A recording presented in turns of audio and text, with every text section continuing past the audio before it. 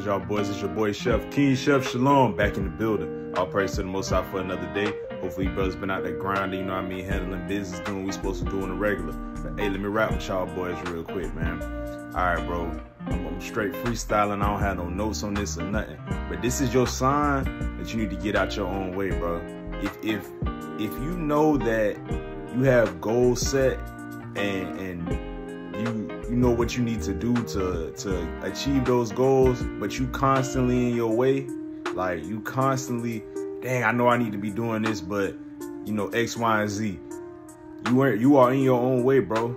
And what kind of inspired me to have this video to drop this topic, bro, I was on the phone with my homeboys yesterday. Shout out to y'all boys if y'all watching the video. Love y'all boys. I was on the phone with my homeboys and we was just talking, bro, and it seemed like they kind of feel like, damn, I'm in my own way, because it's certain things I know I need to be doing, but I'm not doing it. You know, I've been there before. It's sometimes that I have moments that I'm in my own way, but I have to quickly, hey, bro, move around, bro. Get out the way. You feel me?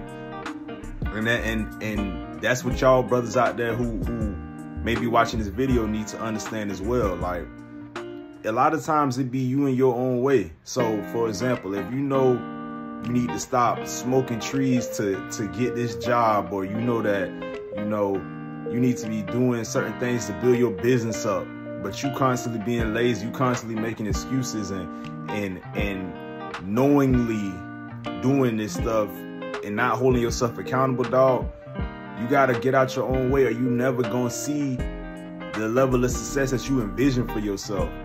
Like, it's only on you, bro. It ain't nobody else that can make you do or not do what you need to do to get the way you trying to go. You know, sometimes you'll have, you know, shout out to BOA, sometimes you'll have enemies of your success who will try to, you know, deter you off, you know, purposely, but once you're so locked in with the Most High, you can maneuver around them. They in your way, okay, Euro stuff, you know what I mean? Let me get from around you, bye, you know? But when it's you gotta look yourself in the mirror and be like, hey, bro, I'm on bullshit. You know, some of me and my homeboys be like, hey, you on bullshit, bro.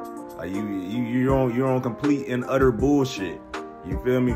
And once you kind of, you know what, bro, you right, I'm on bullshit. Let me tighten up. And then you tighten up, bro, you start to see you getting closer and closer to where you trying to be at. You feel me? But like I said before, it takes for you to get out of your own way.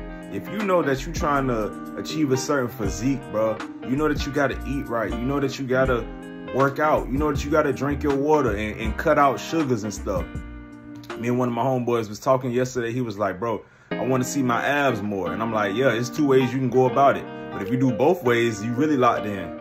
One, it's your diet, bro. If you have a lower percentage of body fat, you're more likely to see your abs. Me personally, I don't work out abs. I'm a slim kind of cut build guy. You feel me? I'm not no big dude. You know, I'm about 5'10". I ain't super tall or nothing like that. You feel me? But you know, I can see my abs. I don't do any ab exercises. Like, I don't do ab exercises. You feel me? Like, y'all already know me. Like, my dieting is on A1 point. So I can see my abs, no issue. But for the brothers who may not eat as clean as me, you know, yeah, you may have to do ab exercises, but to really see your abs, bro, you're going to have to lock in on that diet, period. You know what I mean? So me and him was talking, and I told him that, I'm like, bro, for you to really achieve the abs that you really want to see, you're going to have to, A, you know, work out hard on your abs, and B, get that diet right. Once you get that diet right, you cut them sugars out, you cut the sweets out, bro, the sky is the limit on how far you can take your physique, bro. A lot of you brothers know that, hey, man, I shouldn't be eating this, or I shouldn't be doing this, I shouldn't be watching no porn, but sometimes I get bored, bro. When you getting bored, you have to go give yourself something to do. I don't care if it's something to take your mind off. Go do some push-ups. Go outside and just go sprint. You feel me? It sounds crazy, but it's something that'll help you.